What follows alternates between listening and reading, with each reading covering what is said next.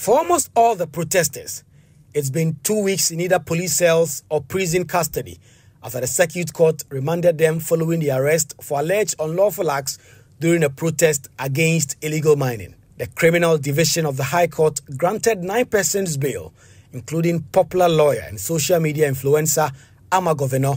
The 9 were granted 70,000 cedis bail with 2 sureties.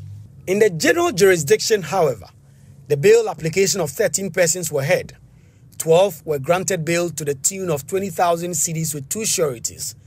The 12 include Felicity Nelson, Cedric Bansa, Ni Ayopare, Michael Amufa, and Benjamin Ekufudako, whose lawyers have claimed he did not take part in any of the protest but was arrested when he went to visit Oliver Vormawor at the hospital. Oliver Vormawor himself was denied bail. The High Court, however, directed that the Circuit Court begins the trial within 72 hours or consider granting him bail.